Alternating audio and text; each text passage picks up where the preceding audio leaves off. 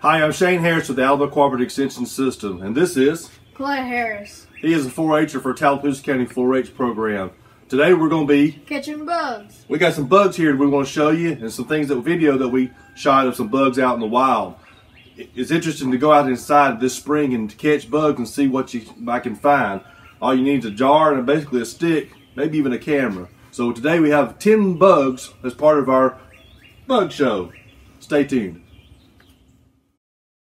Our first creepy crawly is a wolf spider.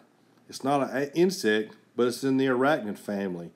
Wolf spiders are hunters. They're agile hunters with excellent eyesight. They mostly live in solitude and hunt alone and do not spin webs. They're the big spiders we have around here. Next we have a pill bug, or some people call them roly-polies. They live on the ground in leaves, under rocks, maybe under rotting logs. They feed on decaying matter and rotting plants. They're best known as the roly-poly because they turn into a ball when threatened or feared and they're in danger. But as you can see, they'll soon come out and start moving around again. Pill bugs live in wet locations. They're typically found under damp objects or in around organic matter, especially rocks. They can live up to 2 years, believe it or not, and they're most active at night. The sure sign of spring is when you see the eastern tiger swallowtail flying around. What a beautiful sight to see these wonderful insects every spring. The eastern tiger swallowtail is the state butterfly of Alabama. As you can see, they're beautiful butterflies, and they like to feed on nectar and other flowering plants during the springtime. The males are typically yellow with black stripes. The female can be black or sometimes yellow with the stripes.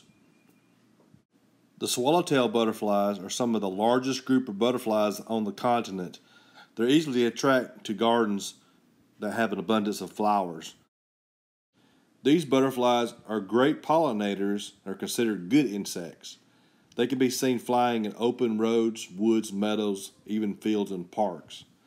They're one of the easiest ones to catch and look at if you've got that quart jar ready to look at them and observe. Just be sure to let them go later.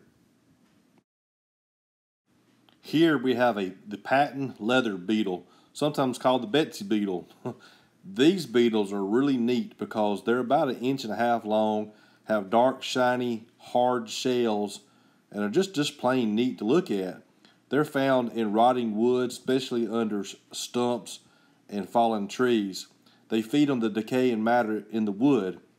One neat thing about these large beetles that we have is that they tend to be very social. There's a mama beetle and a daddy beetle, and they take care of the baby larvae or the grubs in the little colony.